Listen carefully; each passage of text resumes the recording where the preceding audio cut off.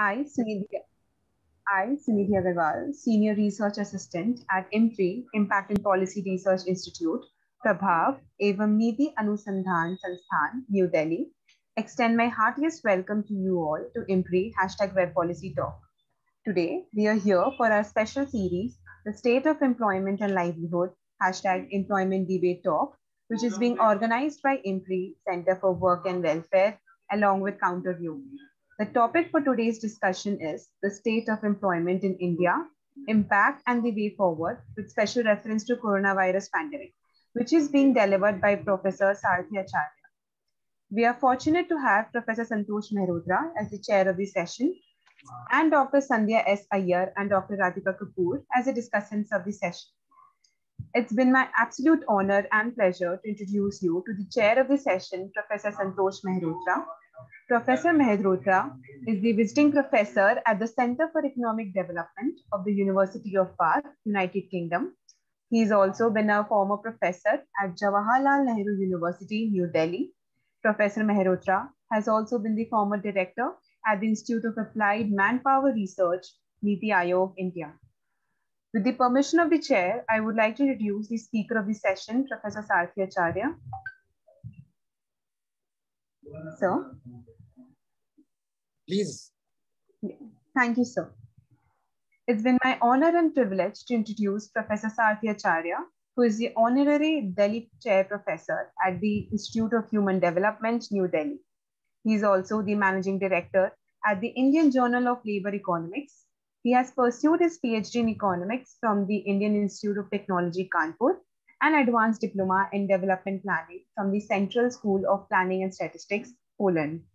For the last 3 decades, Professor Acharya has worked as a senior consultant at UNDP India, Thailand, Africa, Addis Ababa of Ethiopia, Mongolia, and at Plan International Global Alliance for Children, Cambodia. Professor Acharya was also the senior consultant and chief technical advisor at the UNDP of Cambodia and Laos.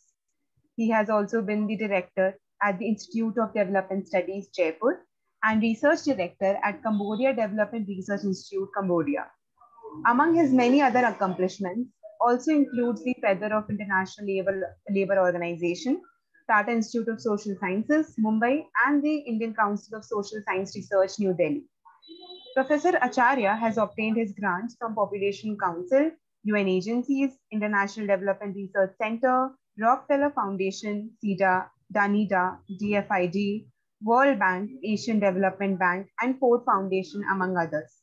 He has also been the visiting scholar at Boston University, International Institute of Social Sciences, Netherlands, Department of Fisheries Resources Utilization at the Institute Ferdinand Boger University, Indonesia, and in-house consultant at Mauritius Research Council. He has also written 4 books, over 50 journal publications, and articles in edited books, and 3 national human development reports, which are supported by UNDP.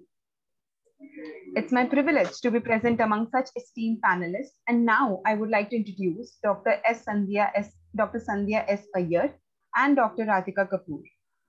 Dr. Sandhya S. Iyer is an associate professor, chairperson at the Center for Public Policy, Habitat and Human Development, School of Development Studies, Tata Institute for Social Sciences, Mumbai.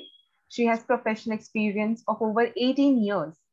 As a development economist, Dr. Iyer focuses on poverty, inequality, human development, informal sector workers, and social security and protection related issues of the developing countries. Her current empirical work focuses on sustainable development goals, both across the Indian states and also among the G20 countries. Dr. Iyer has co-authored a book, Human Development in an Unequal World, and has published over 20 articles in various peer-reviewed journals. Presently, she is an active member of the United Nations South-South Cooperation and Triangular Cooperation, and an advisor to the United Nations Economic and Social Commission for Asia and the Pacific Smart City Project.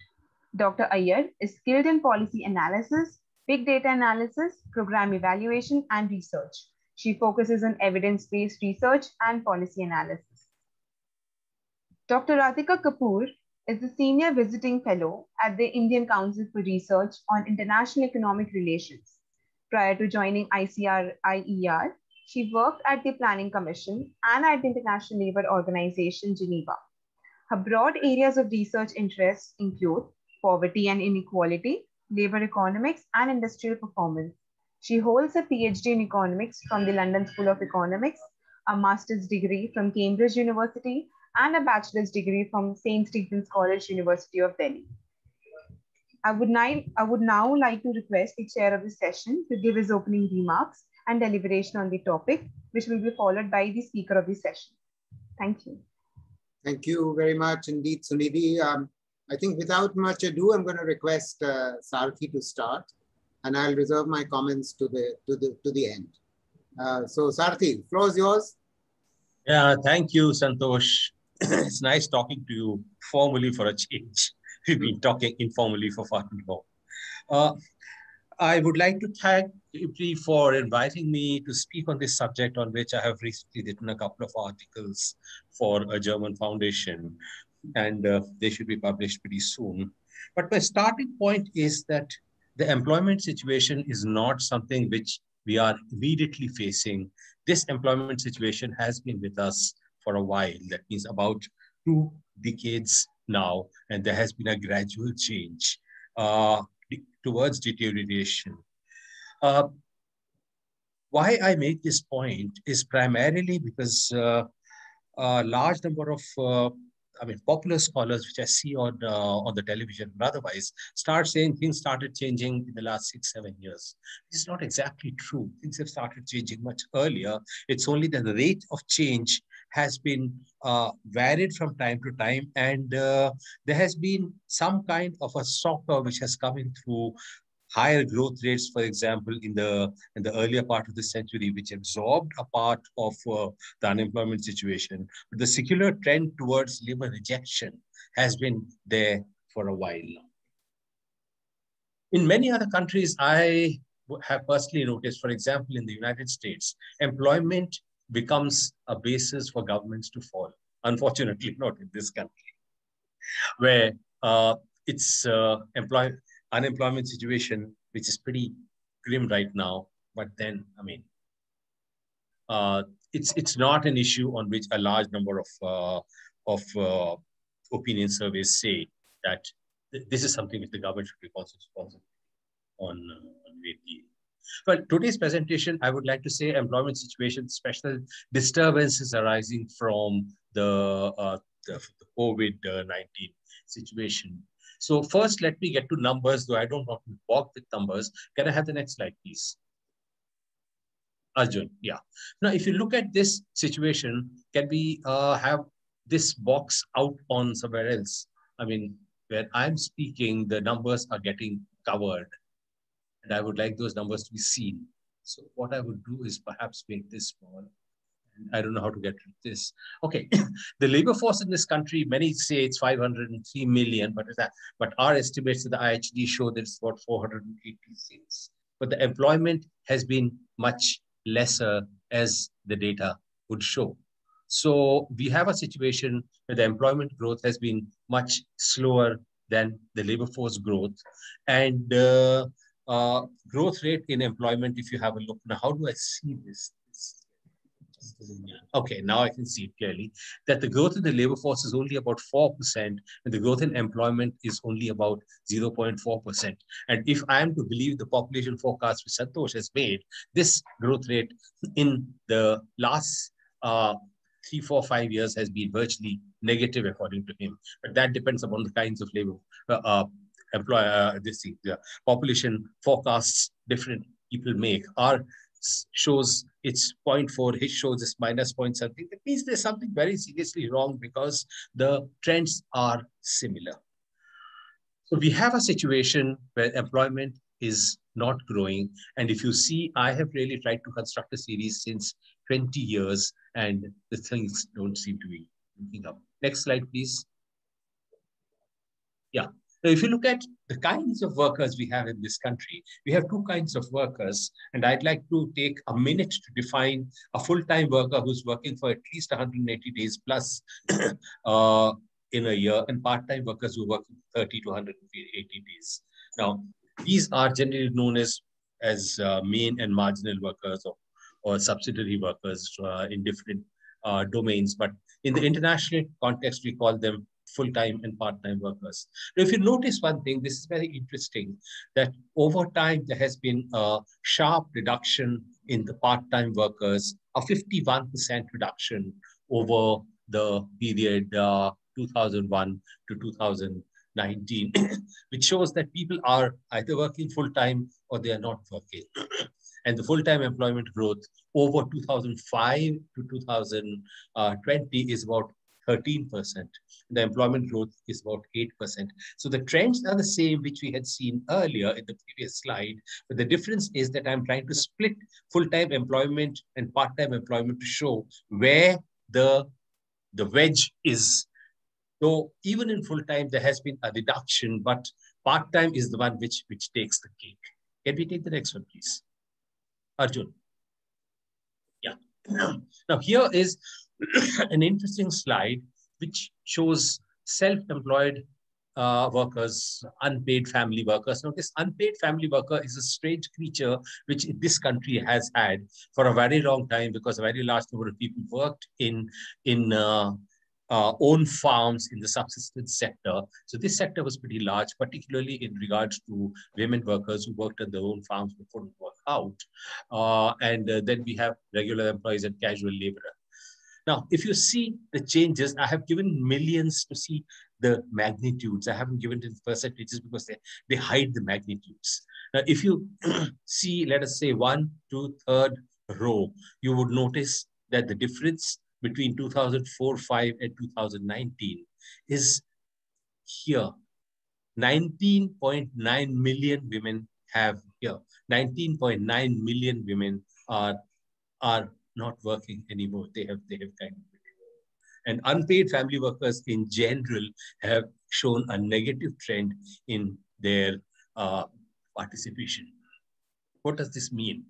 That means the labor market is changing towards more of I would say, a capitalist labor market where earnings, wage, marginal productivity, and these things start mattering above the present mode of production where everybody pulls in and starts working in the Louis seasons. So we talk about a situation where the unpaid family workers are the ones which are withdrawing. So starting from the first slide to the second, in the second slide, we saw the part-time workers are withdrawing. In the third slide, we are seeing that the unpaid family workers are the ones which are being hit.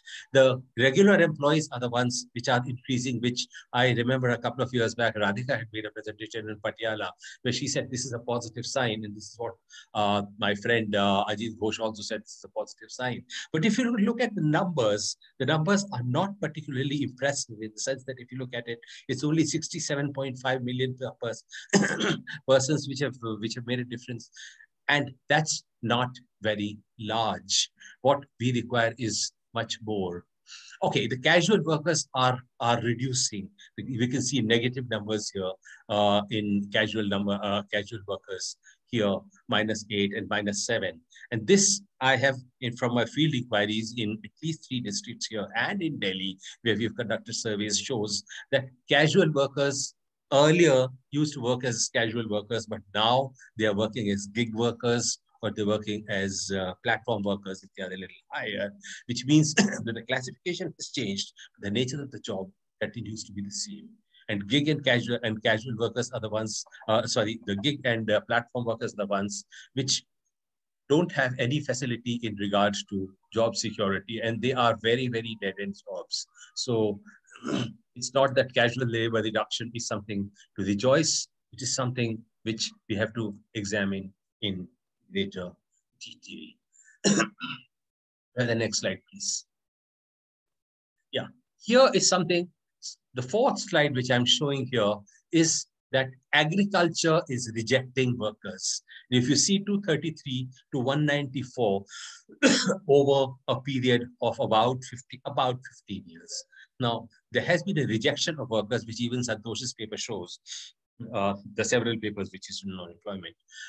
We have also found that there has been a distinct reduction, and the manufacturing sector has hardly taken up any load.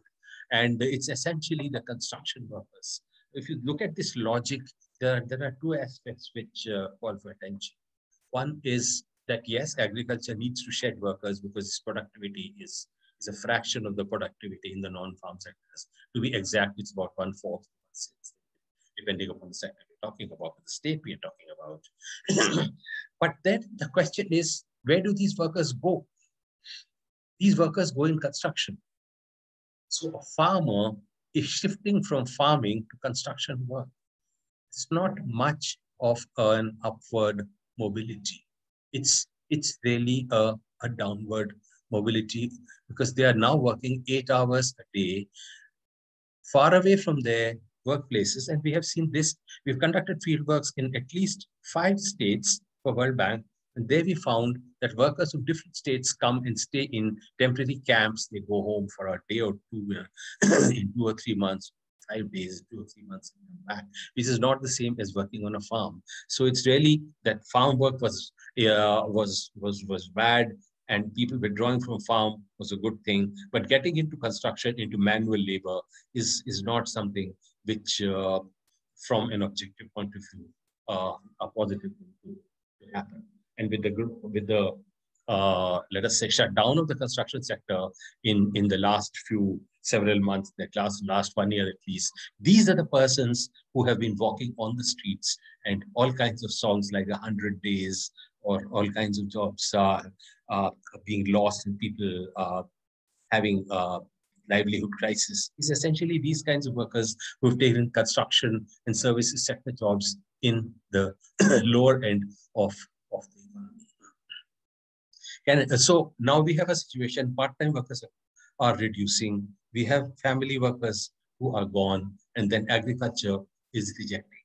So the lower end of the labor force is really finding it difficult to find anything in there. Next one, please. Next slide, please. Now, if you look at the unemployment rate, this is a fairly familiar figure. US means usual status, means for a long time one has been unemployed. And CW means, WS means current weekly status. If you look at the latest ones, mine, there is a bit of a cover, but it shows that about 12% of the workers are unemployed. And there are women workers who are more unemployed than the men workers. But when you translate these numbers into let us say, actual figures, this turns out to be about 27 million people or 28 million. That means 27 to 28 million people are openly unemployed looking for jobs. This is just about the largest pool of unemployed people anywhere in the world. So now we have a fifth situation. Part-time workers are gone. The unpaid family workers facing a crisis. And then we have a situation where unemployment is high. And in the previous slide, we saw that agriculture is shedding labor. So it's a kind of a situation where a large number of workers are getting squeezed in the workspace. The next one, please. Now, unemployment, if you look at the youth are particularly important, because these are the people who enter the labor force. And from a political perspective, these are the persons who are also the most volatile workers, likely to create political unrest if stayed unemployed for too long. And we have a situation where in 2017-18, the extent of unemployment is higher than ever before. And this is something which most of the television debates have also brought out, that unemployment has been high in the last, 30, 35, 40 years, before which there was no actual measure. Before 1972-73, there was really no measure of open unemployment. And 72-73, since then, the concepts have also changed. So for a very, very long time, unemployment is high. So we have a situation of labor not getting very many spaces in the economy. Next, please. Now, this is something which is an interesting concept, but at the same time, a very grim concept. NEET. NEET means those who are not in the labor force, not in education, and not in training. What are these guys doing? Out of every 10 persons in the youth group in 19 In 2018-19, 3 were NEET. That means 30% of the people were doing nothing. They were not in university or college. They were not in the labor force. Probably sitting at home, possibly looking for jobs, but not explicitly expressing them looking for jobs. If you look at the gender difference, more than 13% of men and 55.3% young women were NEET. Now, 55.3 women sitting at home doing nothing is a waste of the labor force in terms of pure economic value. If these people were to work, things would have been different. No, they're not working. NEET youth increased by 27% of the population in the period 2004-5 to 33% in now, that is almost now.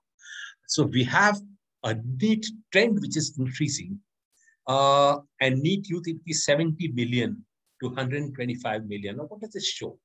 If you look at countries like China, for example, South Korea, for example, there are trends which show that NEET people come down. People are pulled into the labor force as the growth of the economy happens. And when people are pulled in, initially, all the men start working, and then the women start getting trained. I mean, that's the unfortunate reality. The women start getting trained later. But then the women join the labor force, and the labor force participation, if you look at most of the developed countries, is very high, with women touching almost 45 to 50%. But here the trend is different. People are withdrawing. So if many of these NEET were to join the labor force, they would push up the GDP if the demographic trend were to happen, which Santosh has been saying that, yeah, we are in a period of demographic trend, but demographic trend is not happening. And if this does not happen, open unemployment will further increase. So in the face of not having any job, people just sit. Now we see this as the need to be a kind of a disguised unemployment situation. And if this added to it, then the extent of workers not working but could possibly work to push up the GDP becomes higher. Can we have the next slide, please? Now let's talk about the data. Annual growth in the population is 1.2%, labor force 1.07 over this 20-year period. And between 12 and 19, it works out to be near zero, which I think Santosh works out to be slightly negative, but well, that's how it is. The population rose by about 23% in the said period, between 4-5 and 18-19. Though the workers rose only by about 8.3%. Which essentially, says what the data has said so far. And the female labor force has fallen. And I've just talked about this U-shaped form that in most countries in East Asia, initially the labor force of women has gone down, but then as the economies have grown further, they have started to join the labor force again. But in India, we have waited for far too long, and nobody seems to be, these women don't seem to be joining. Next one, please. We have a situation of increasing capital intensity and modernization in agriculture, which is evident from the fact that the number of tractors in this country is now growing, and almost nowhere, at least in mainland India, I'm not talking about East, there are no bullocks anymore. It's all tractors, and the tractors replace labor by 1:4 virtually. So most of our data from the cost of cultivation shows that the per unit requirement of per unit means per land requirement of labor has significantly gone down in the last 20 years. So non-farm workers are not absorbing workers. The labor is being rejected by agriculture. Let's look at it this way. Women rejected from agriculture or not required in agriculture for a variety of reasons we've discussed, 4 broad varieties we've discussed, are not suited to work in non-farm activities. Now, if there are jobs, for example, in Surat, in Nasik, in Coimbatore, where the industries are coming up, and the jobs are generally 8,000 to 15,000 rupees a month, are women in Bihar and UP, where there's surplus labor, are they sufficiently qualified and willing to go, single women, young, from say, Muzaffarpur, Badaयूं, to go to Nasik and Coimbatore and start work. It's very unrealistic because the amounts are small. The social security, safety and security both are not there. The language problem is huge and the peer group is virtually absent. So these women generally withdraw because there are no options of other than staying at home. So many of these people, debates which are happening as to why the women are not working anymore, it's pretty much obvious. They are not required in agriculture where they were initially working. Agriculture is next door to the house, and jobs are being created in places far away from where they cannot go. So the supply is such that they just cannot take up these jobs. So we are seeing a situation of labor redundancy. So this is something which is underlying labor redundancy. Can we have the next one, please? Slide, please. I will not say very much about this, except for two I have already said. I'll come to the fourth point, a large number of persons in NEET. Now, NEET means they are dependent on incomes from those who are earning. So actually the per capita disposable income goes down. Now, this has two implications. One is that there is poverty, of course, in many households, critical dependence on the earners' incomes. And the other is far more serious. What happens if this person is incapacitated, dies, or gets retired? Then there's a crisis in the household. And this crisis is something which brings destitution. So this, this reduction in labor force for a variety of reasons is really a serious worry, not only at the macro level, but also at the household level. But there are many implications of this, which we have seen from the literature, that unpaid children start working for subsistence. And we have seen all kinds of other activities happening, which are extremely undesirable. So we need a situation for promoting labor intensity. We need a situation of ensuring geographical mobility of female workers. And we have to reduce labor redundancy. Can we go next, please? Now, these are some of the field findings which we have found from the surveys during the COVID period. Now, this is pretty much obvious. I will not read it because I just have about 7 minutes left with me. That unemployment situation, according to CMI, has gone up to 23 to 25%. People have lost jobs, not got salaries. People in megacities have suffered the worst because here is where the migrant laborers were the maximum. Then the numbers say for themselves about 120 million persons were affected because the government's director saying that wages should be paid and people should not be kicked out of the house, rent should not be asked, etc., not complied with. Even today, they are not being complied with. And there were, there are different percentages come out that people who are migrant, people who did not work for a variety of reasons, then they were shut down, did not get this. There was a study by Farzana Afridi, who was to join us today. She's found out that 91% of the men did not get their back wages. Yet another survey says that female domestic workers in Delhi did not receive wages in large numbers, 68%. Then there were problems like when they went back home, many of these workers are not welcome home because there were quarantine problems, there were problems of livelihood, there were problems of spaces, there were problems of water supply, there were problems of food. So all kinds of problems were there because of which many of these people were not welcome home. And as a result of which they were neither wanted here nor wanted there. So there was this situation which all of you have read. I have tried to compile about 20-25 studies and not 25, about 30-35 studies, which were quick studies from which I have tried to bring in this particular slide. If you want, I could give more, but there's not much time. You can have the next one, please. So we have a long-term solution. If persons cannot be employed because of their current situation, they will only get 10 to 12,000 and they just cannot go elsewhere to work. We need to have greater allocations to our education system. And there are schemes. It's not that we don't have schemes for them. We have a large number of schemes, but my basic point is the following, that if the high school situation is bad, no further education will help. We are talking about CNC machines, that computer numerical control machines. We're talking about computers. We're talking about software development.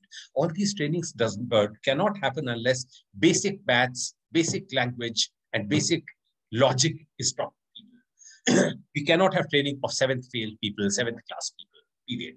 We need to have greater allocations for education. Second one is the quality must improve. We have seen situations, and I have myself evaluated some situations after coming back to India in 2015. For 15 years, I was out. We have evaluated this situation in India and abroad. We have seen that the private sector works in Southeast Asia. The private sector does not work in India. Here, politicians, sons and daughters, and sons-in-laws and daughters-in-laws, in-laws and outlaws, everybody starts opening schools. And there are one-room schools employing teachers who would teach every subject. So, and then they would provide degrees which mean nothing. So the government has to step in. It's the quality which has to be ensured. And the M&E system doesn't work because M&E is done by the same set of people who are setting up these institutions. We need government institutions. And the third is closer coordination with the industry. Are we training people in what the industry wants? And then the R&D expenditure is fundamentally important. What we have in the R&D is 0.78% of the GDP. While in China, they're spending 3+%. In the United States, they're spending much more, about twice that number. I think China is now 5% into the research and development. Nobody realizes how important R&D is. In fact, I don't want to give you very many examples, except the fact that in the 1980s, we were still making TVs, the Queltrons and the Keltrons and such things. But, and the Koreans had just started making, they were making third-rate televisions and third-rate VCRs. Today, if you start seeing, the Korean products have captured virtually the world market at the cost of even companies like Sony, because they invested very heavily into R&D and product development. And our industry has virtually stopped here. We started railways in 1853, and we are still importing products from Japan. Korea started railways in 1940s, 30s, and 40s. They are exporting railway products today. China started in the 1970s. They are competing in the international market as far as railways are concerned. So R&D is fundamental. Next one, please. We have non-farm strategies, and here's a paper which Santosh and I had written, also written in popular medium. We need strategies to enable enterprises to scale up their operations. In fact, we have seen operations in Cambodia, Laos, Bangladesh, etc., where government factories are employing up to 5,000 to 6,000 workers. We have a small-scale industry policy. To whose benefit? To nobody's benefit, because the mortality rate of small-scale industries is 25 to 28%, which we found when I was working with the ILO long time back. So we have a situation where we need to have a clear policy with regard to strategies in regard to size. Then we need to have functional industrial clusters, which I believe is a long-term topic. Santosh might talk about it. And then predictable taxation structure is fundamentally important, because we have a situation where court cases are going on even before foreign capital has started effectively coming in on a regular basis. At least 2 major court cases. Then we need to have structure, infrastructure. For a long time, people said people should go where the jobs are, but I would reverse the situation and say jobs should go where the people are, because in this dense situation of 500 persons, 450 persons per square kilometer, people cannot move to make Bombays into mega Bombays. Bombay already 3 crores, we can't make it 6 crores. Delhi is already 2+ crores, we cannot make it. Then again, we need private sector initiative. I had said about research and development from the government. Please go back. I had said about general research and development. Here I talk about private sector initiative. In Korea, for example, there are initiatives given, there are incentives given to the private sector to invest in product development. Daewoo, for example, was earlier given a major incentive by the government to develop the product. We have no such incentives in this country. The private sector needs to have this initiative instilled through incentive from the government and elsewhere. Next one, please. Next, yeah. This is something where I have again talked about. This is a TFR, that means total fertility rate. Now, our TFR is pretty much high. It's about 2.2 even now, which is slightly more than replacement.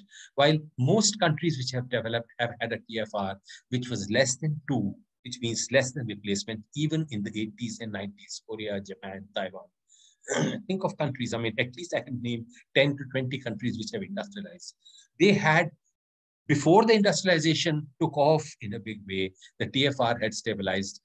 What it means is basically that once you have a smaller family, then the women are released for both education, the girls are released for education, the women are released for labor force, and then the demographic dividend starts taking shape. But if the families are not small, then the women are stuck into the household, the per capita income is low, and the level of learning in the household is equally as low. So as a result, what happens is that the overall system is not an earning system, but a subsistence system. So this is something which needs to be taken into account. The next one, please. Now, immediate, what do we do? I think the government initiative here is very important. Those workers who wish to stay back, food security and income security, housing for them are fundamental. This is something which has been talked about but never done. Employers must pay workers, temporary workers, through persuasions and campaigns. Well, we've had fights between the state and the central governments in many places, but the sufferer has been the worker. This needs to be worked out with partnership with the trade unions, the NGOs, civil society, etc. Those who wish to go back, food security and income support again needs to be ensured along with transport. We had transports starting in August. While the first lockdown came in March, people were walking 1,000 miles. That's not shining India. We haven't used information channels, especially e-channels, which is paramount for a situation like this.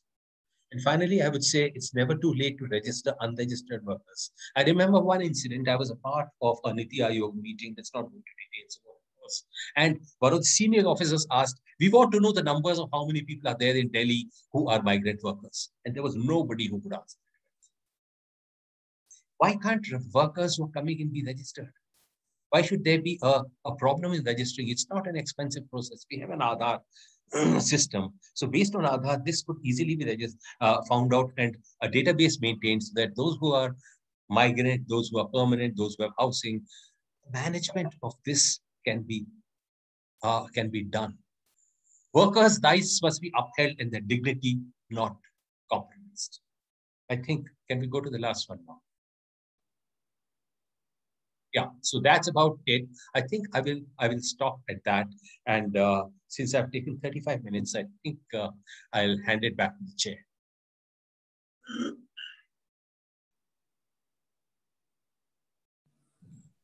Thank you. Thank you very much indeed, Sarthi. Very useful.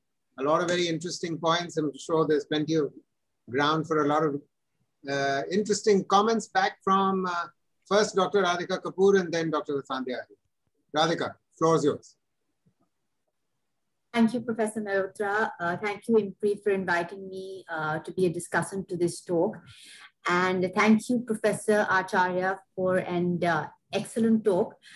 I think you very lucidly outlined that the employment problem, both of unemployment and underemployment, is not a recent phenomenon, because so much of the current debate has focused on what has happened post-pandemic.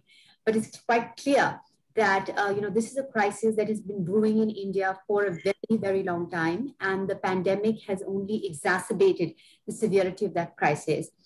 And therefore, we need a very coherent action plan to deal with this crisis. And also what's important is that when we're developing that coherent action plan, we have clarity in terms of what we need to do in the long term, long to medium term, and what we need to do in the immediate term. So it's very nice that you actually decomposed your policy recommendations into what needs to be done immediately and what needs to be done in the long term. What I was particularly happy was when I saw your presentation was that this was set in the context of the Sustainable Development Goals, which talks about decent work parole and productive employment parole.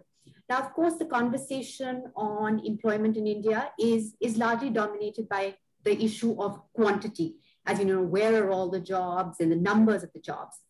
But equally important, and particularly in the light of the SDG, is also what is the quality of employment and what does that scenario look like? So I'm going to touch a little bit on that.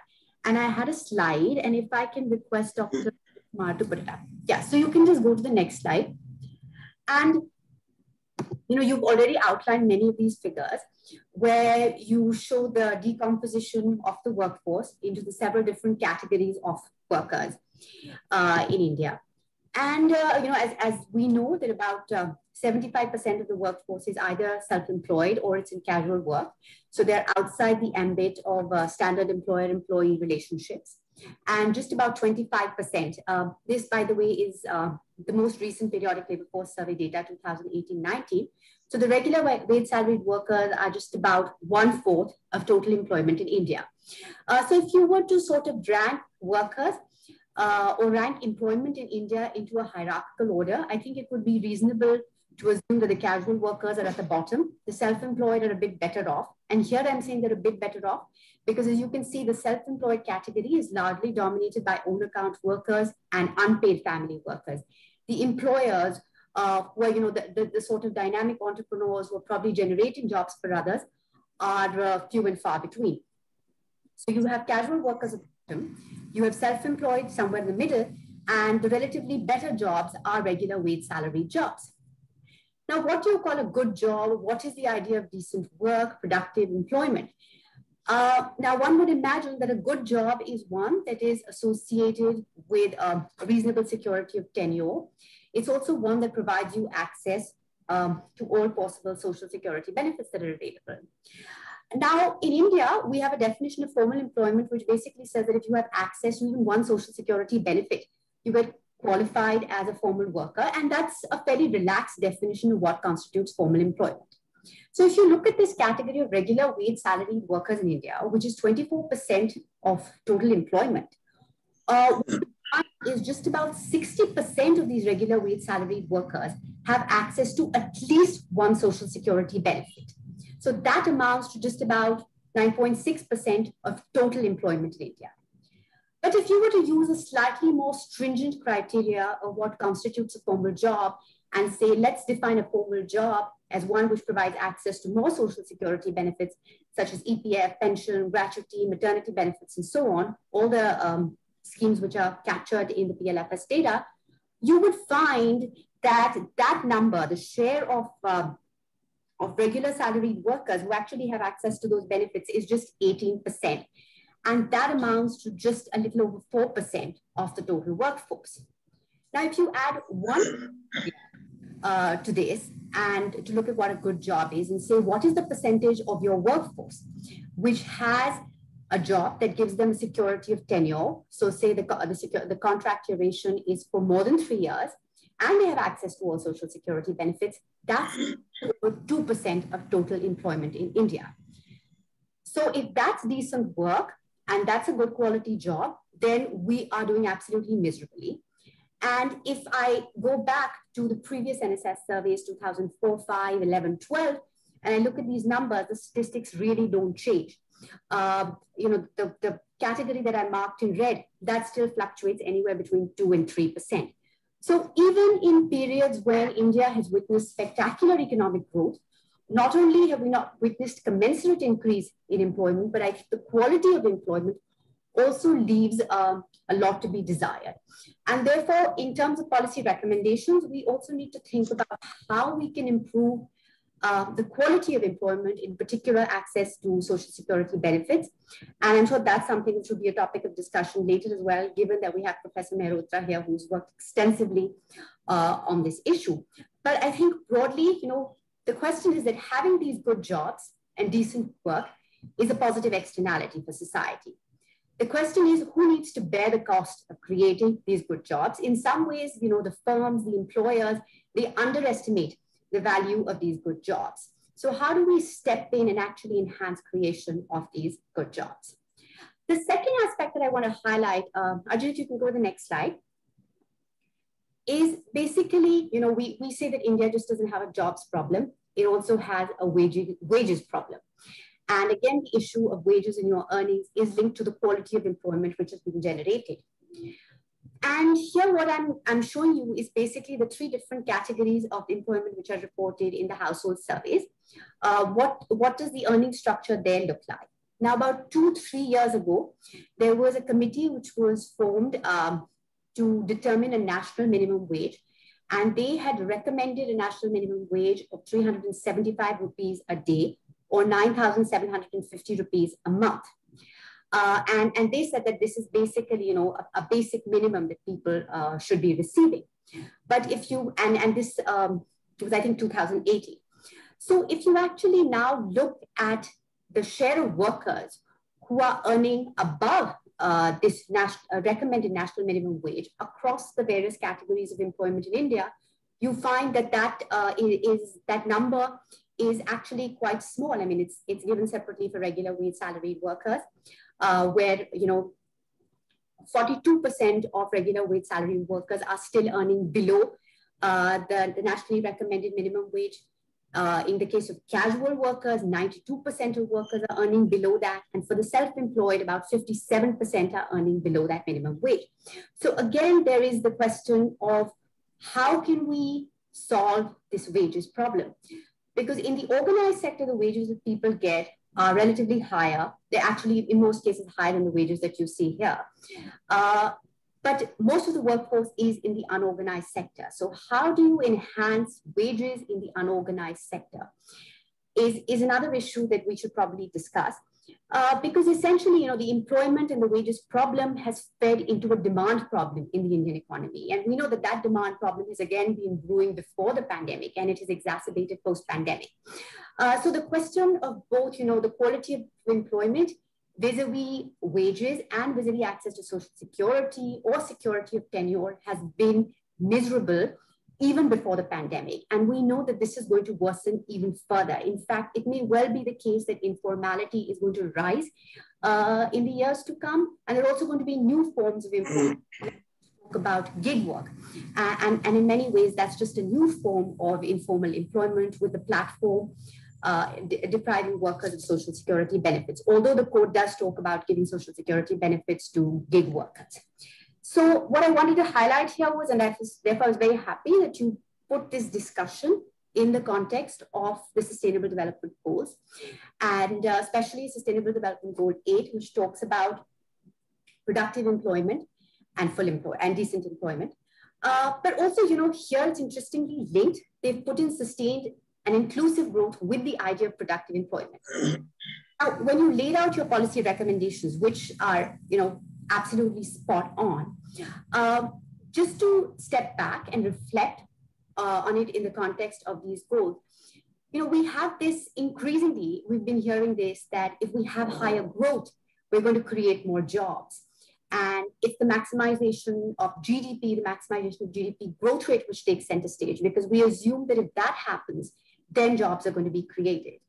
But as you've demonstrated in your presentation, it's clear that doesn't have to happen.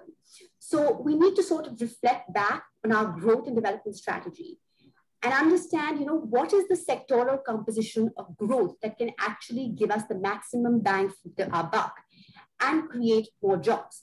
Like you pointed out, that basically the workers who are exiting agriculture have ended up in the construction sector. Now, earnings in the construction sector are pretty low.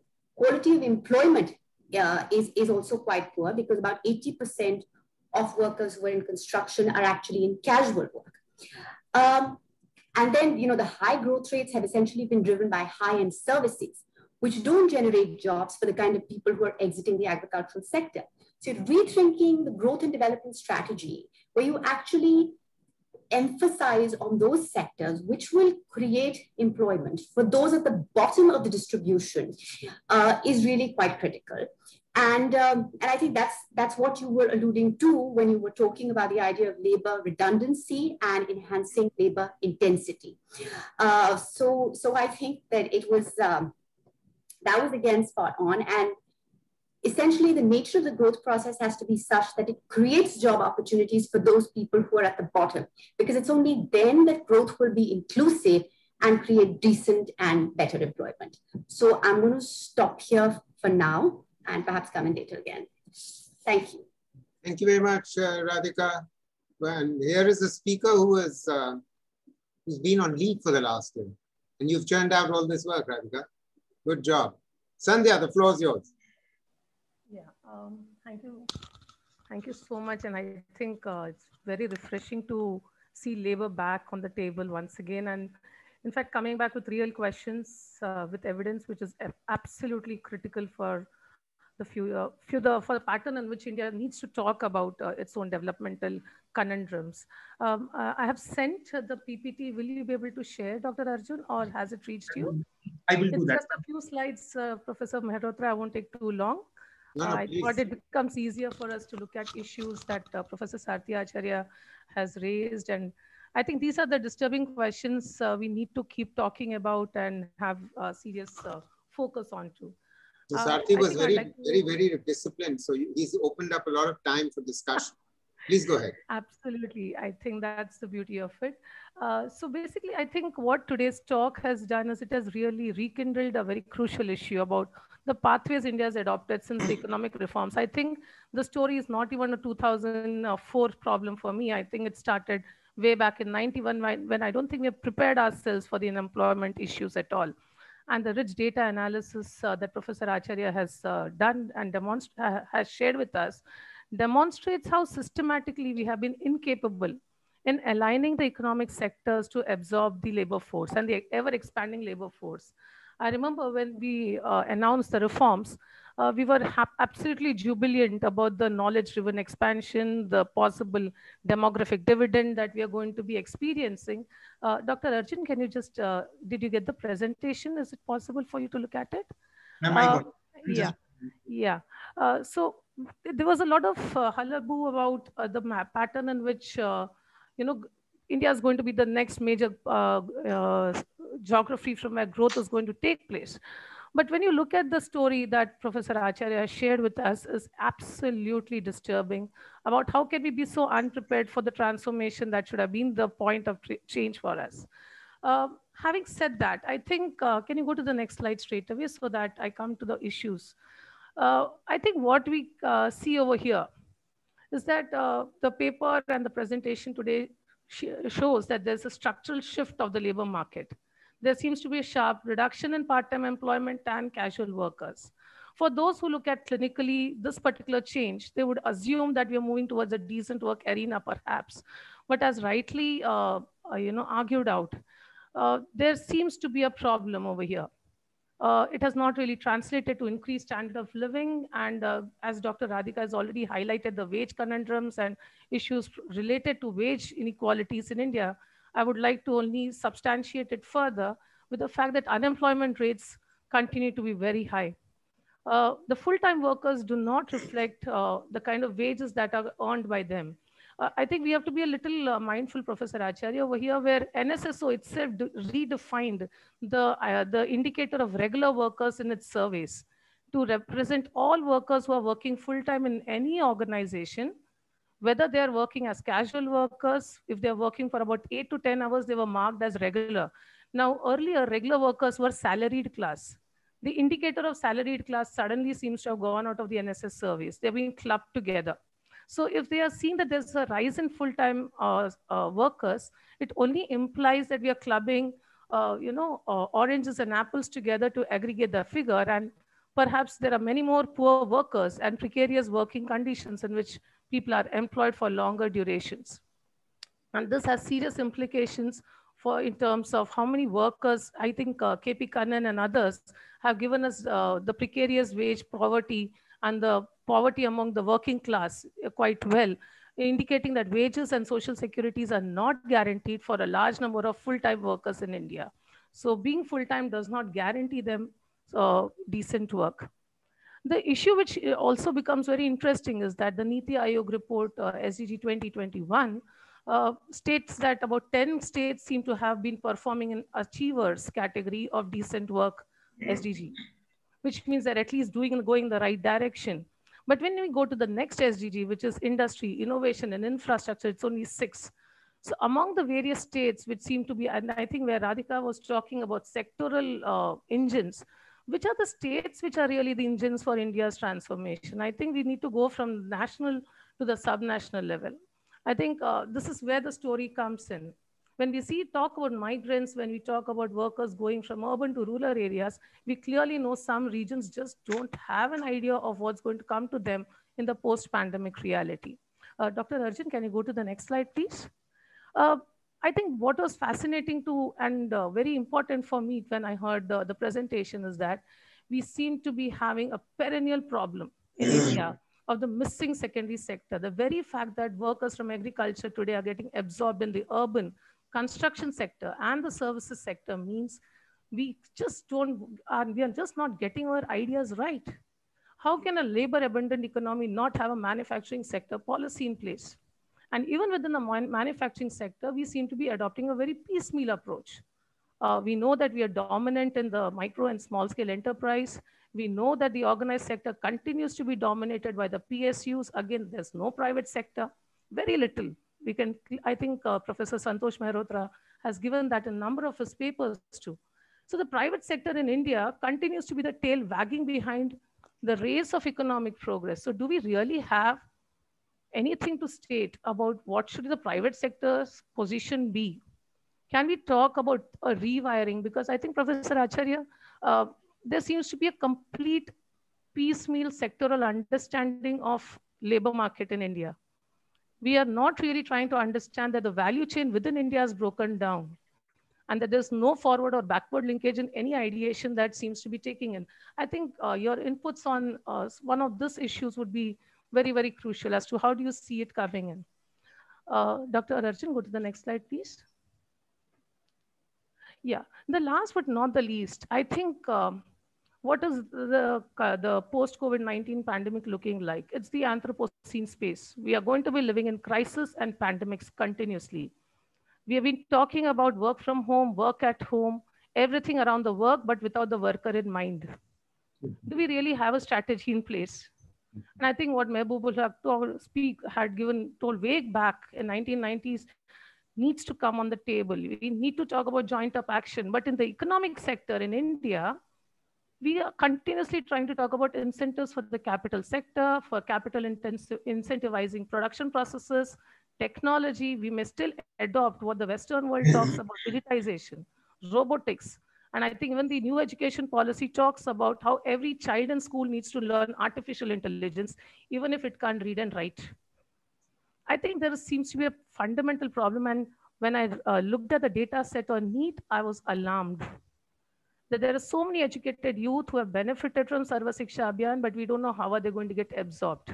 And then by 2030, new education policy will be implemented and many more youth in general, women in particular. And for me, the problem of SCs and STs becomes more important. Do we have any idea about how we are going to look at the entire employment policy, keeping the vulnerable groups in mind, vulnerable regions, and the sectors where they're being employed? There's a lot of data of how workers from the vulnerable class are continuously getting marginalized, and we still have these practices being implemented in the micro enterprises. Do we, with the introduction of the alternate sectors such as renewable energy, sectoral strategies, today morning I was in another meeting where I get to know from the industries that they do not have electrical engineers who can support the renewable energy and the electron EV segments.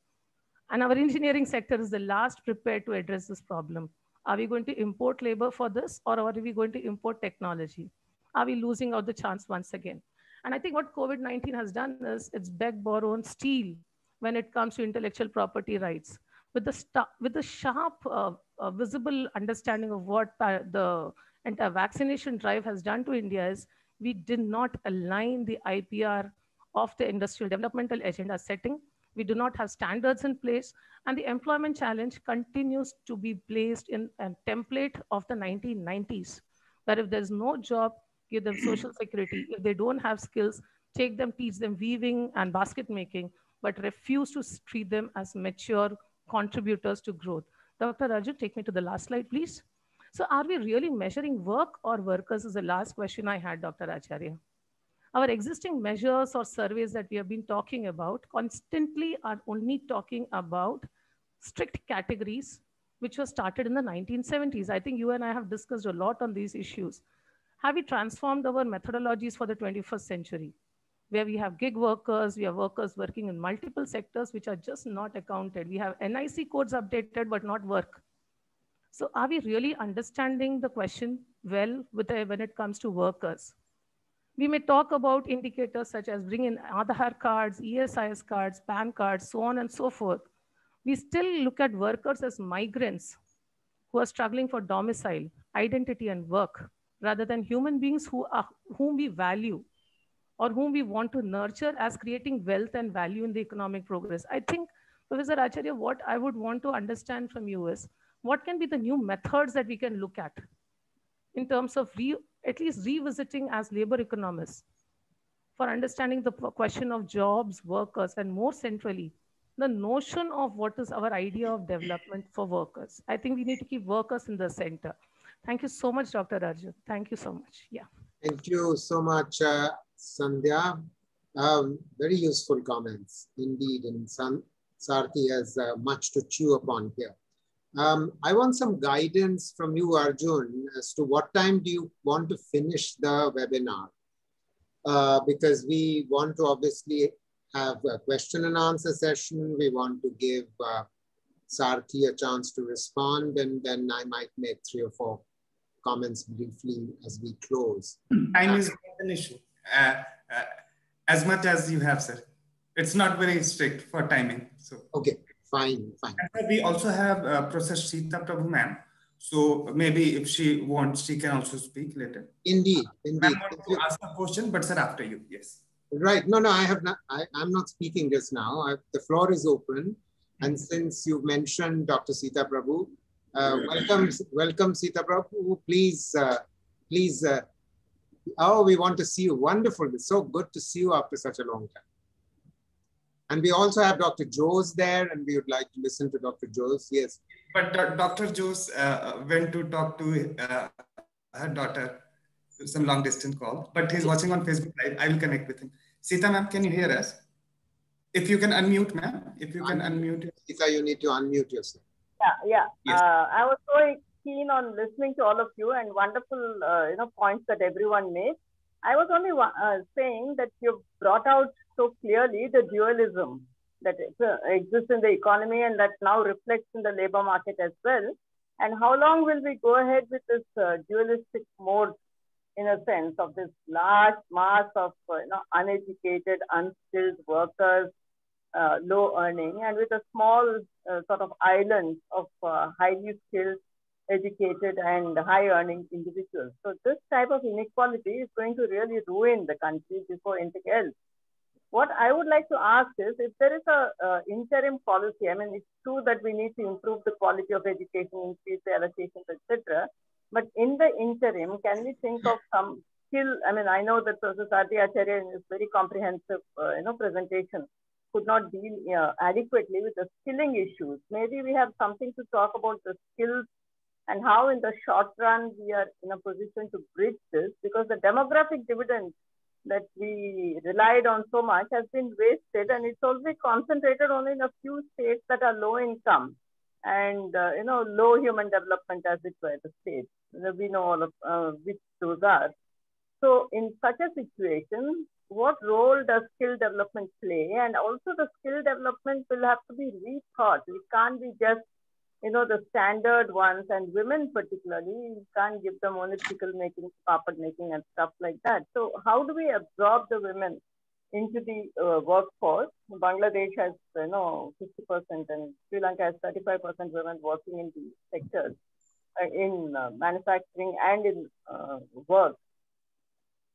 Apart from the fact, we cannot talk about women in work without talking about the unpaid work that they do and the burden of unpaid work that is increasing because of the COVID pandemic, the care work and so on. So I think this complex set of issues, firstly, specifically, I would like to know about the skill training issues and how do we reimagine the skilling issue, and so that intermediate, after 10th or 12th, that we create a range of jobs, both in the rural and urban sectors, where the semi-trained or secondary school educated youth can be absorbed to a greater extent in the new jobs that will have to emerge in food processing, maybe maintenance jobs and so on.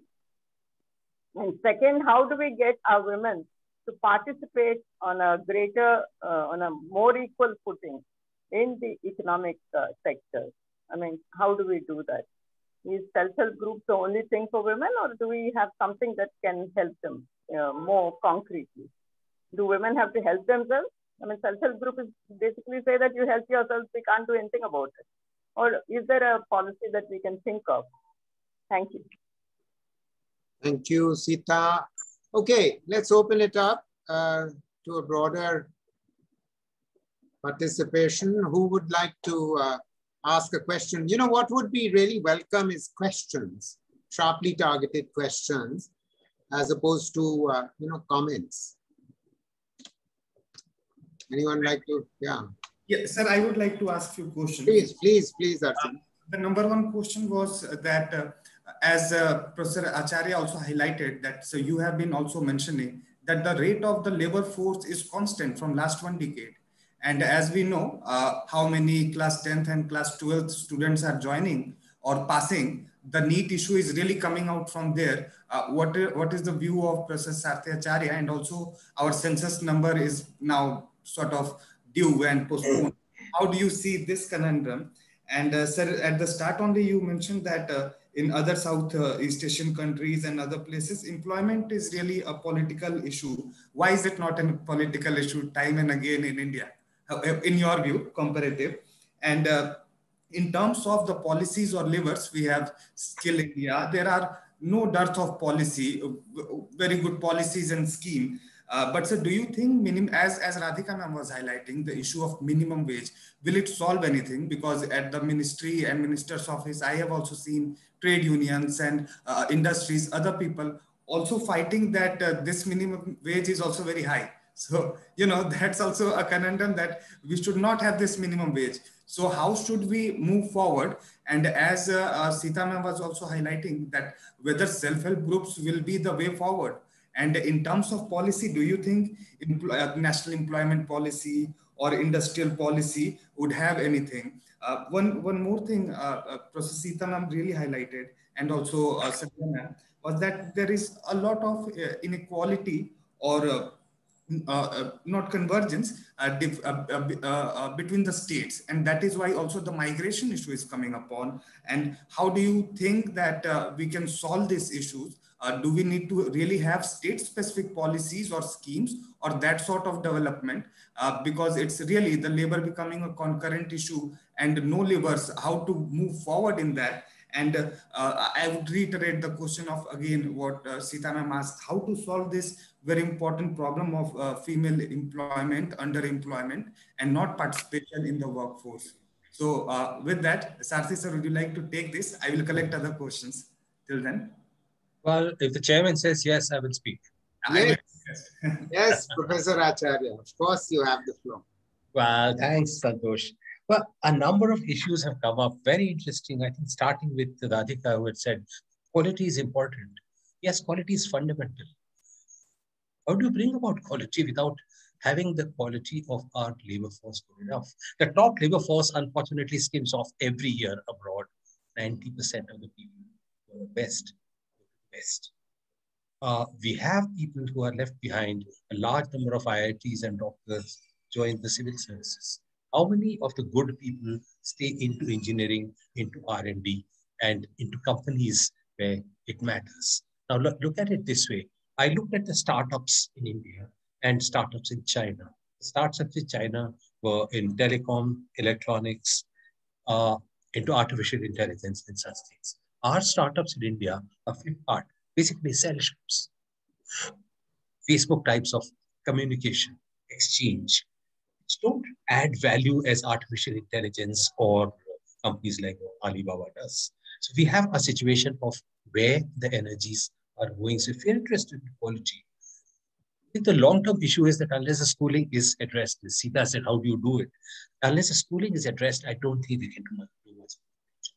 We'll have to live with this. We've lived 2,000 years as a poor country, irrespective of what Shashi Tharoor says. We'll continue to do that unless we improve the quality of the overall population. The short-term skills, 6 months, 1 year, are not going to help in improving the quality. So this dualism is something which will converge only when tightening of the labor market situation happens, which Sita was talking. Now, center of the whole thing is that we have no policy in this country. We have only ad hoc reactions to this. And in fact, we have been talking about much earlier than me, Santosh has been talking about it. We have written together on this subject. Why don't we have an industrial policy for the last 30 years? We've followed World Bank, IMF thing, do away with policy and let the market decide. But market will work at best when we have equal partners. The game theory very clearly says you can't have unequal partners and expect equal results.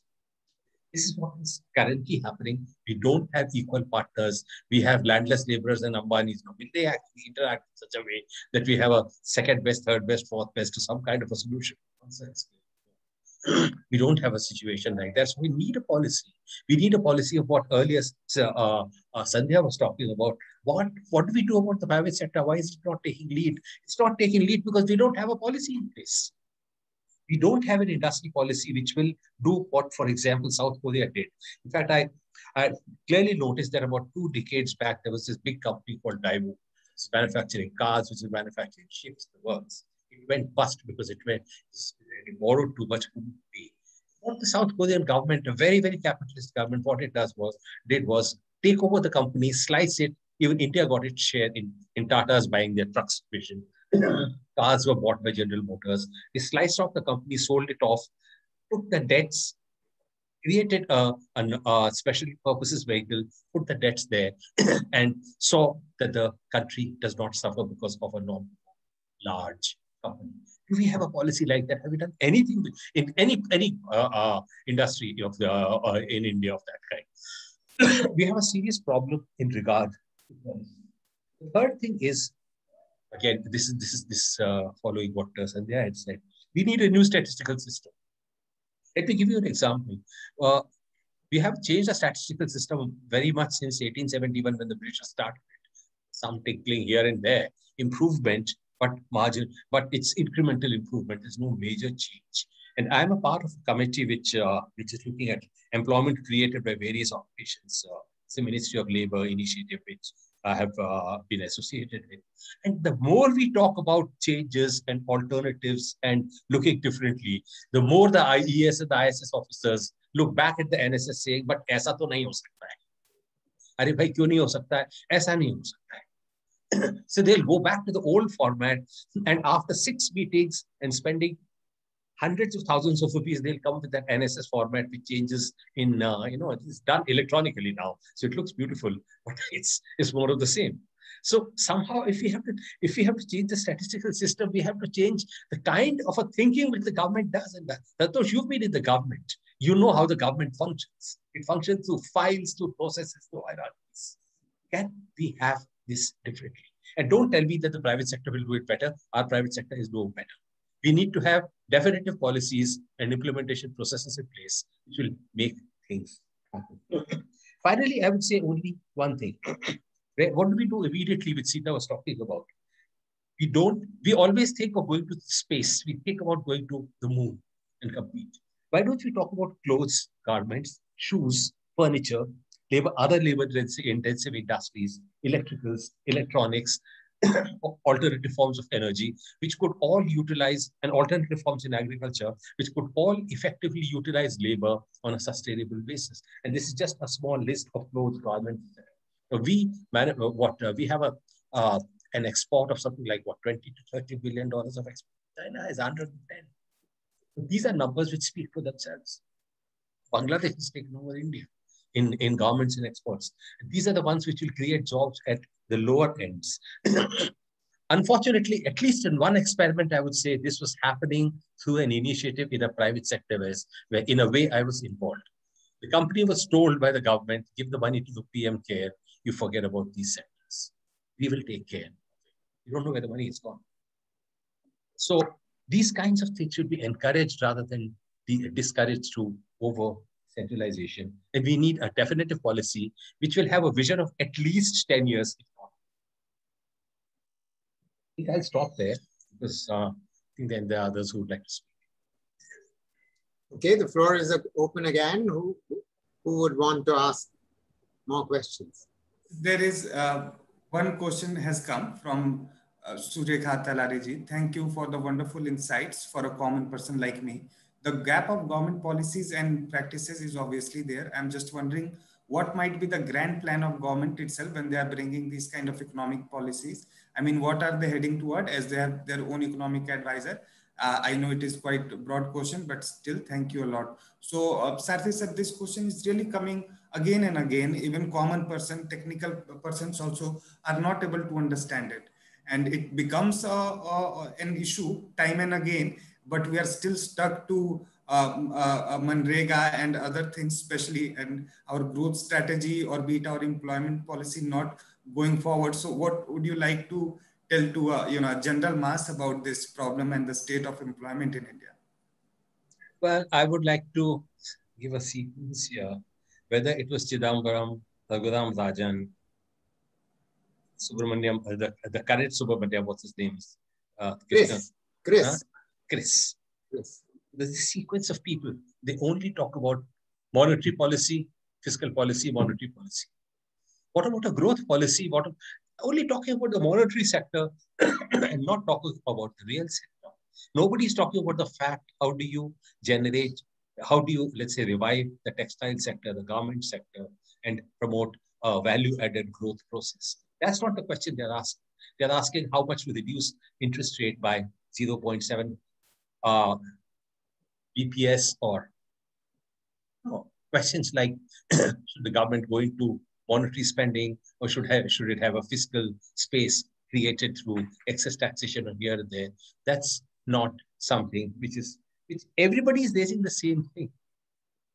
And as far as jobs are concerned, even top economists, who have mattered in this country, have talked about, there are jobs, create Narega.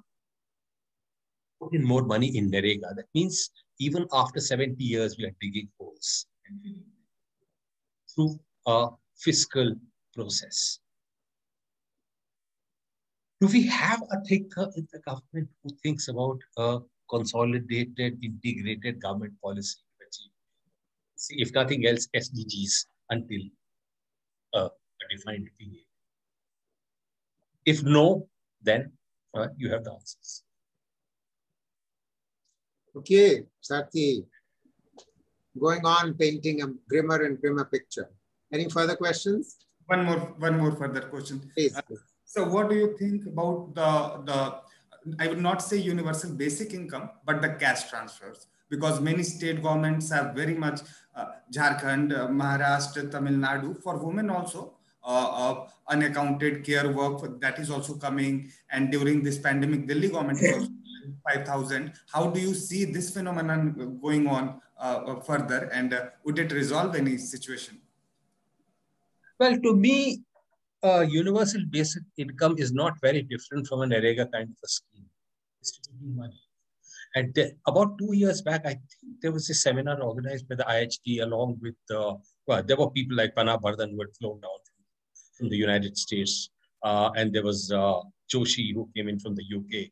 And they all talked about having a system of universal cash transfer, conditional and unconditional. And strangely enough, they said India does not have a system where we can target the cash properly. So give money to everybody, whether it's Ambani, Tata, or it is a Muslim. I mean, that's the kind of a system if we have a cash transfer, give 500 rupees to everybody. It's not going to change the situation. To me, that's not a solution at all. Okay, go ahead. Okay. So, any further questions? No, sir, we can stop there. I would, sir, if you want to go, you can go, or otherwise I will invite Radhika ma'am or Sandhya ma'am if they have any query. I would like to add. Sir? Radhika? Sandhya? A very interesting discussion. Just some very few comments. One is we've had this discussion about the statistical system, and we've been having it now for a very long time. What are all the flaws that are there in the statistical system?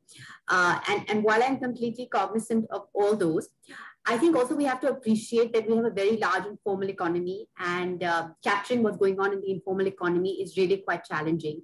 And the NSS questionnaire, not the PLFS, but the NSS questionnaire was actually very exhaustive and did a pretty decent job of capturing all the complexities in the labor market. The PLFS questionnaire is shorter, naturally, because it has to be done annually.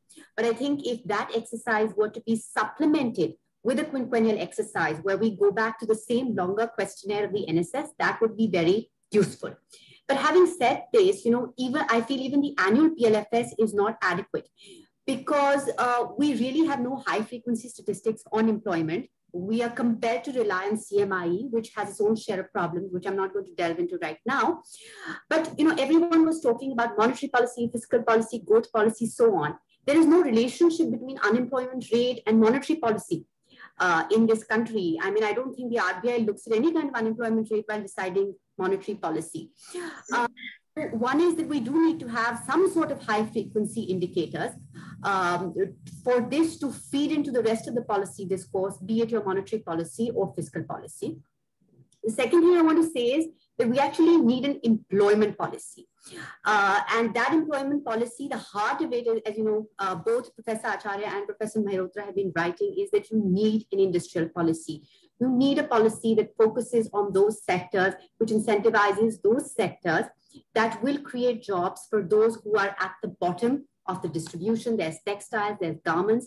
And like Dr. Iyer mentioned, I mean, there is no talk of backward and forward linkages anymore. So we really have to go back to having a discussion on the production side in the industrial sector and look at the whole domestic supply chain, say in apparel, and understand that why is it that we're not being able to produce competitively like Bangladesh? I mean, is it a consequence of the import tariffs or what, or so on?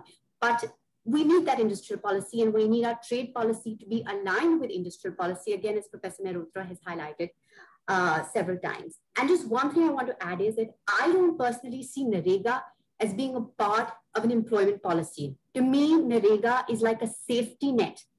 I don't see people actually seeing it as a source of job creation, because it's difficult manual work. It doesn't even pay you minimum wages, because the NREGA wage rate is kept, schedule is kept separate from minimum wage. In fact, the new code on wages explicitly states that NREGA wages will be outside that domain.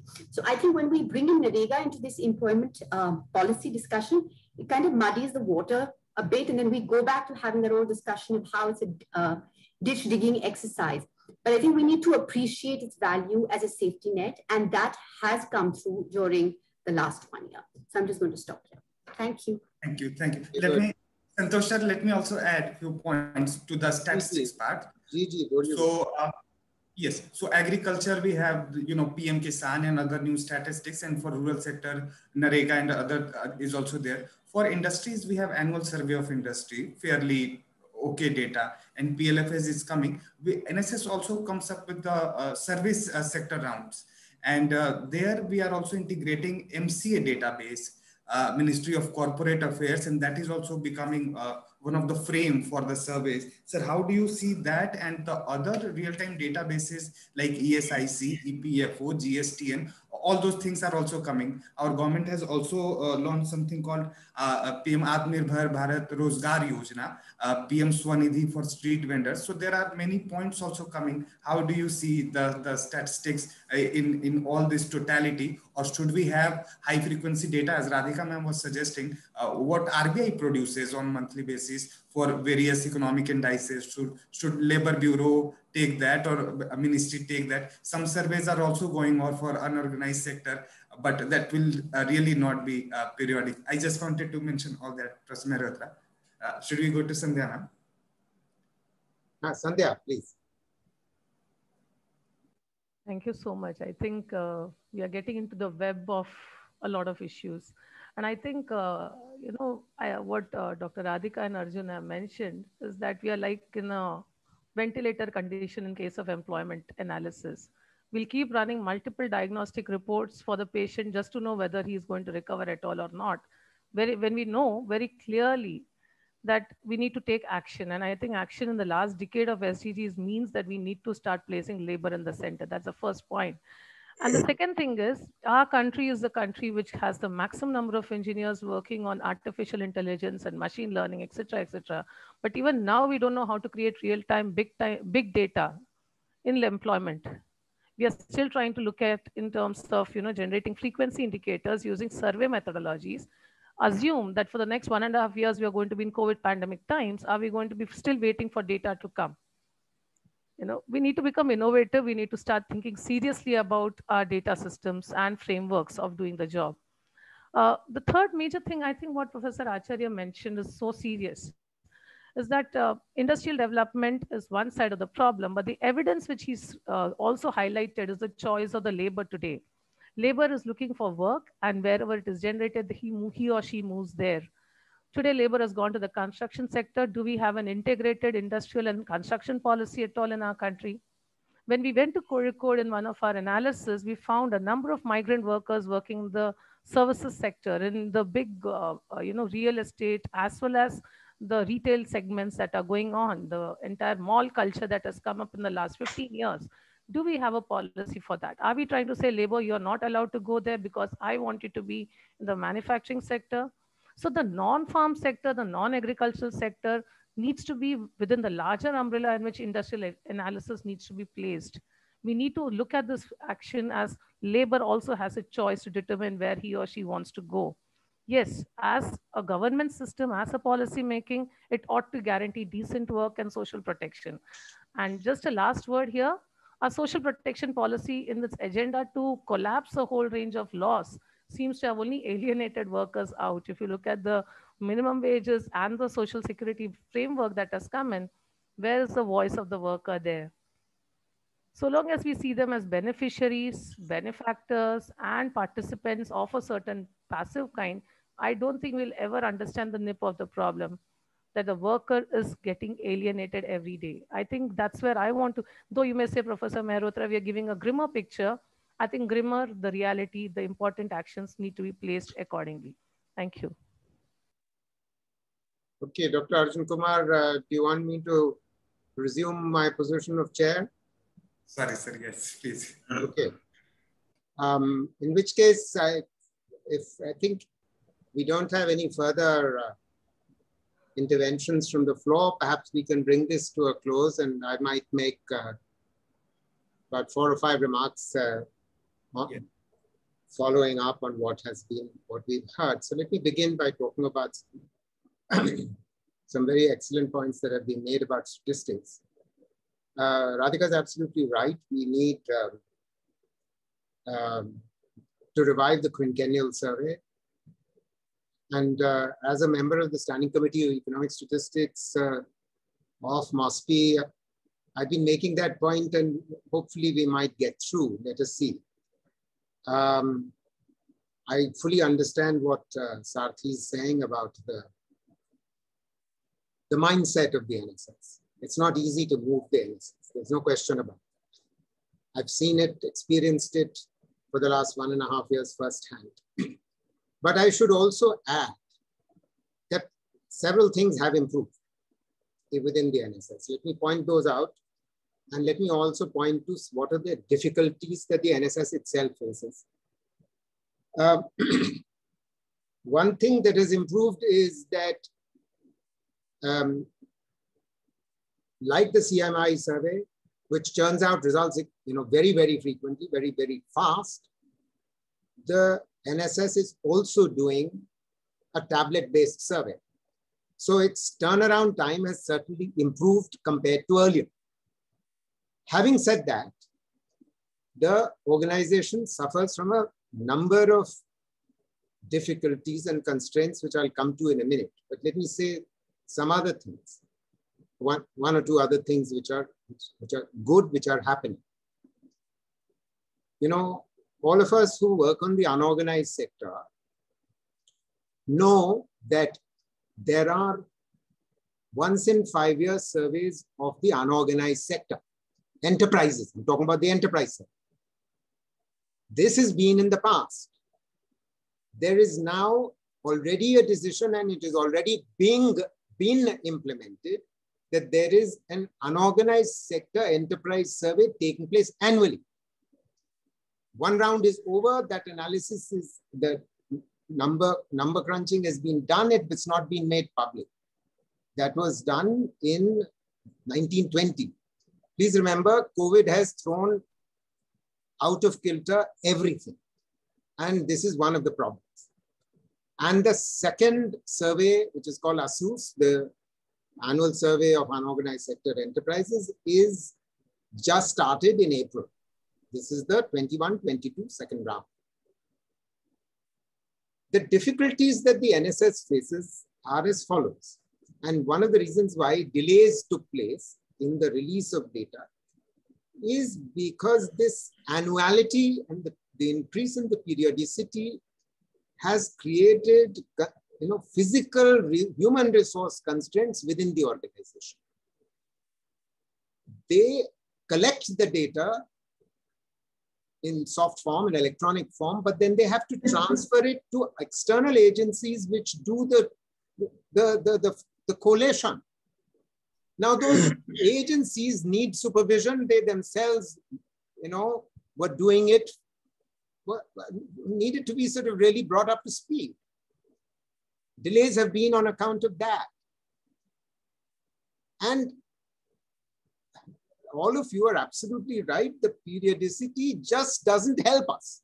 That we ultimately end up relying on the CMIE, and we keep making this point that, the government has to put in money into beefing up the strength. Apologies for the word beefing up under the current context. The staffing, what are you going to do? I mean, if the government does not take employment as a serious concern, then this money is not going to be put there. You're not going to get the periodicity. There is an interest in this data not being generated at the periodicity that you and I would want to see happen. If there was, there would be much greater concern for something like, that many of you have mentioned, an employment policy. Would you know that China has had an employment policy for a long time? South Korea has had an employment policy for a very long time. There are 44 countries which have an employment policy.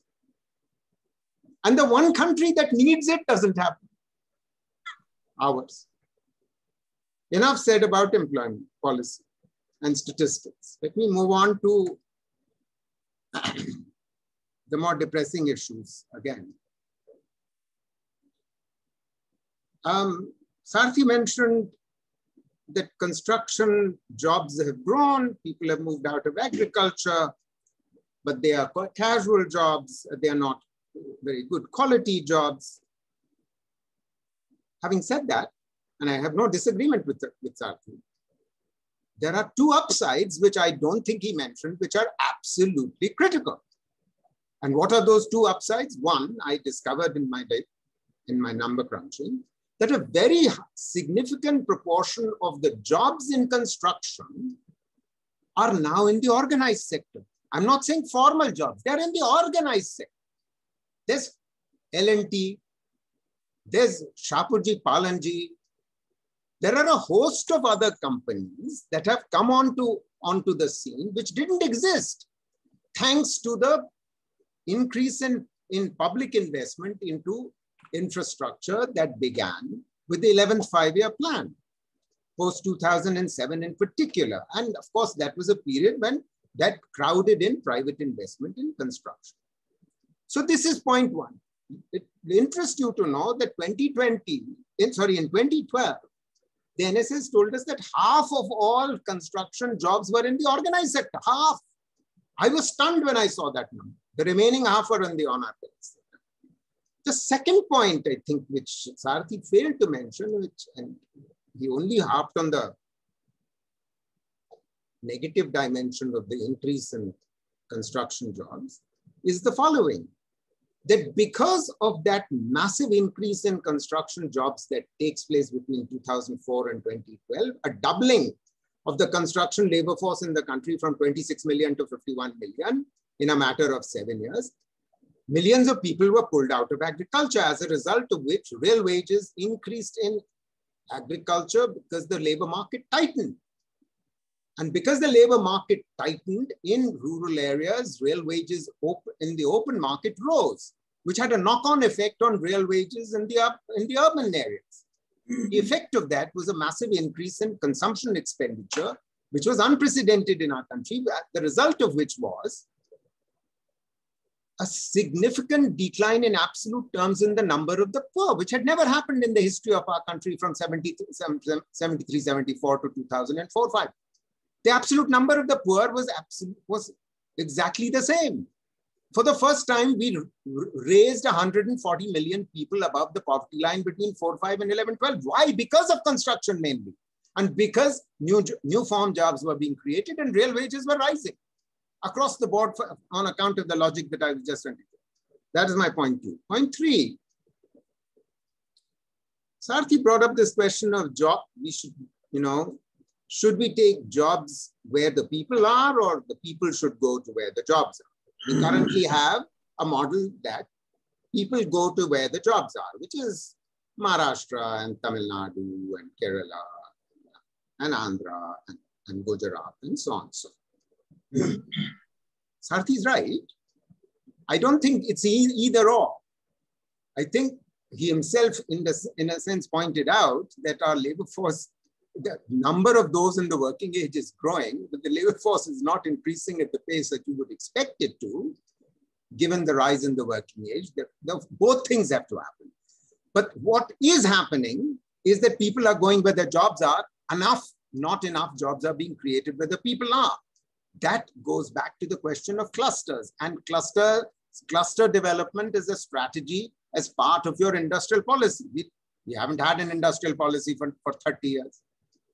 And by the way, the economic decision makers, if I talk to them of that era, pre-2014, admit this. Today, they agree with all the arguments that I make about industry policy. So in other words, today we still in the last 7 years have not got an industrial policy, although we keep talking about Make in India, and Make in India is not industrial policy. Hopefully, if a new government was there, with the erstwhile leaders, we might get an industrial policy. Because we must remember that jobs are where? The jobs are in the MSMEs. The jobs are in the clusters in the MSMEs. And it would interest you to know, and I'll move on from this point, is that tomorrow there'll be a release of very important data collected by MSME organizations, a cluster of not cluster, but a federation of MSME organizations across the country have done a survey of how they have been treated and how they have fared under COVID. So if you focused a little bit more on cluster development, the jobs will be created there. So people are right there. The young people, the girls in particular, who've been talking about repeatedly, who've gotten better education, they don't want to be in SHGs. They don't want to be in SHGs. Forget about it. There is not a hope in hell that you will be able to engage them in SHGs because their aspirations are different. They've gotten all better educated. I mean, I could go on this, but I won't. My third point. The demographic dividend was mentioned and the TFR was also mentioned. We've hit TFR of 2.1. We already have. But I think not enough leaders and not even enough academics or policymakers recognize that in maximum 20 years, our dividend will be over. That means the dependent population is going to start increasing again. We will become an aging society from being a youthful society. The number of people entering the working age is rising just now, will go on rising, and therefore the labor force will rise until 2030. The labor force will continue to increase in absolute terms 2030 to 2040, but at a decreasing rate, at a decelerating rate. And by 2040 latest, the number of entrants into the labor force is going to become negative. What does this imply for us? That means we have to generate at least between now and at least 2030, 10 million new non-farm jobs, because no one wants to be in agriculture. The young don't want to be, and their parents don't want to be in agriculture. We know this, right? And certainly the girls don't want to be in agriculture. The girls who've gotten better educated, we've got to think of, the female labor force participation rate in two different ways. One for the adult, poorly educated women who've come out of agriculture and can only do SHG work. There's precious little they will do or can do. But the young girls, they need non-farm work close to where they live. And certainly cluster development and a new focus on MSMEs would be required.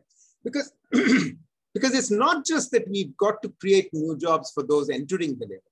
We've got to create jobs for those who have to be pulled out of agriculture. We've still got 42% of our workforce in agriculture.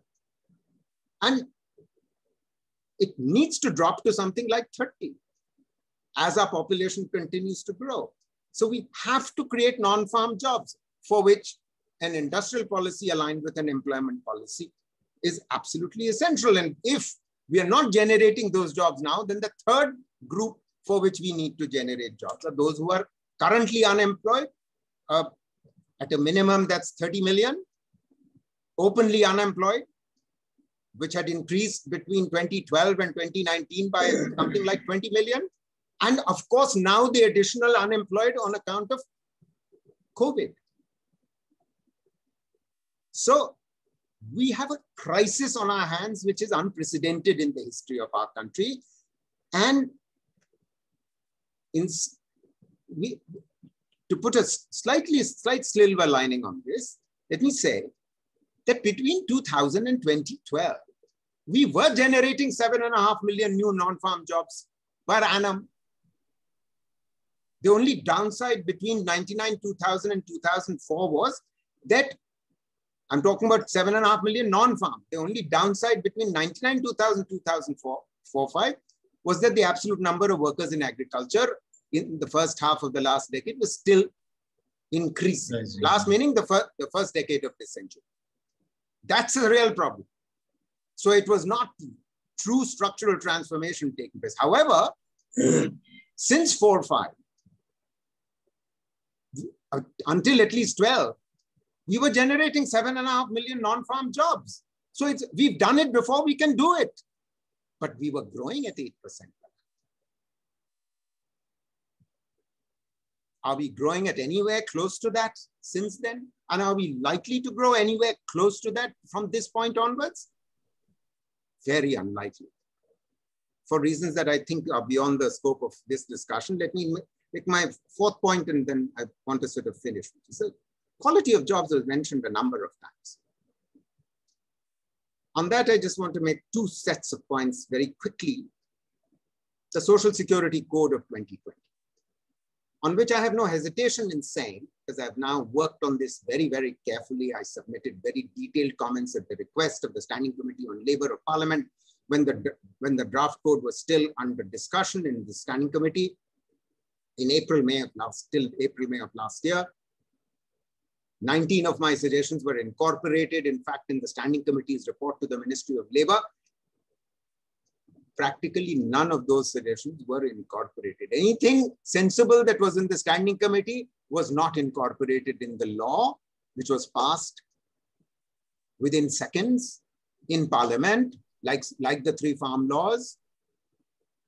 And this draft that was passed was in some ways, worse than the 3rd draft that we had been discussing earlier. So if you have any expectations that the quality of jobs is going to improve because of the SS code, I think we are all living in cloud cuckoo land. There might be a possibility, because the government of India has sought a loan from the World Bank and the ADB right now, which is about to go under negotiation, in which they might get about $1.5 billion for social protection. I've just done a paper for the Asian Development Bank on a possible design or an architecture for a social security system for informal workers, a detailed design. I'm hoping that becomes the part of the discussion between the government on the one hand and the ADB and the World Bank on the other. Finally, on skills, since Sita raised that issue and so did a number of speakers.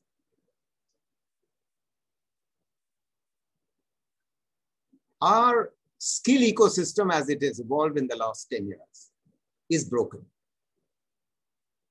There is just no question about it that it is broken, no matter how much the government would like to pretend otherwise, because there are 2 requirements for a skill ecosystem to evolve in a way that actually genuinely skills young people to enable them to get jobs. Because the way young people are being skilled, they're being only enabled, to reinforce a point that Sarthi made, they're being only enabled to join the informal sector. Why? Because as Sarthi rightly said, they are half-educated young people who enter these training institutions, and you provide them with short-term training, 3 to 4 months, which means essentially you quarter skill them. Half-educated being quarter skilled. How do you expect them to get formal sector jobs? Even if they were growing, which they are not, which we spent our time discussing. Point 1. So our skill ecosystem itself is broken. There's a second dimension of this, which is there's precious little involvement of the organized formal private sector in firm enterprise-based training. Successful systems across the globe are those where it's not government-driven, government-financed, government-managed. It's the other way around. And we haven't quite understood that, and we haven't quite understood how to bring industry. Sector skill councils have not announced. Anyone who's seen our report of 2017, which we did at the request of the Ministry of Skill Development, it's called the Sharda Prasad Committee Report, exposes Skill India completely. And very finally, cash transfers. I don't think, Sarthi, anyone takes seriously the notion of a universal basic income of the kind that Pranab Bardhan or Joshi were discussing in that seminar that both you and I were there at, or even Arvind Subramaniam for that matter. If anyone in this audience is interested, a year ago, after COVID broke, I did a paper for ICRIER, which is available on the ICRIER website, which does provide the design for identifying who should get it and who should not get it. If you gave it to about 60% of rural and 40% of urban, based on the socioeconomic caste census, it's fairly easy to identify these people. It is desperately needed today, in addition and on top of Manrega. If you want to revive aggregate demand, this is one of the things that's needed, and it can be substitutive of PM Kisan, because PM Kisan doesn't reach tenant farmers, it reaches only owner cultivators. 2, it doesn't reach a landless labor. And 3, it doesn't reach any rural non-farm poor workers, nor does it reach the urban poor. So who is it meant for? The owner cultivators, the best of them in the rural areas. And it's more aggressive than that, because what has happened is that within the family, if land was not so far, land was just registered under one name, the father. Now we know that the land is actually being divided already between, let's say, 2 sons, or there are 5 sons. All of them have got the land registered on their names, and each one is claiming PM Kisan. Would you like to know?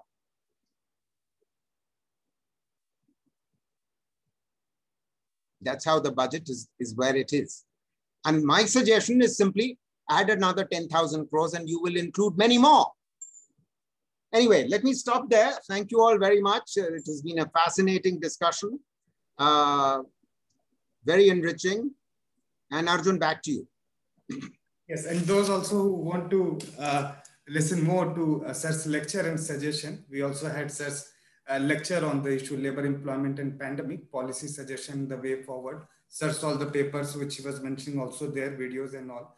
And you can hear it on Facebook, YouTube, or any of the podcast, as Sir was mentioning. Sir, a very last question to you. What would you suggest for the potential third wave, for especially the employment situation in India? So the potential third wave, what should... Third wave of COVID. COVID, yes, sir. COVID and the vaccination. How do you see going this year ahead in the short term? What should be the strategy? Friend, don't even get me started. Don't even get me started because I've taken the union government to the Supreme Court on this matter, on what is, no question about it in my mind, from the beginning, a disastrous vaccine policy, which is in violation of the national vaccine policy of 2011. It's in violation of the practice of 40 years of the universal program of immunization. It is a violation of Article 14, of Article 21 of the Indian Constitution. We have never done this. And no country in the world has done what our government has done of allowing 25% of limited supply of vaccine.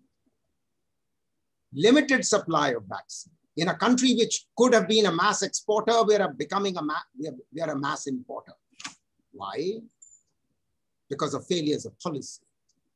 And now we decide to tie one of our hands at the back by handing over 25%. Where did this 25% to the private sector come from? Where did this share come from?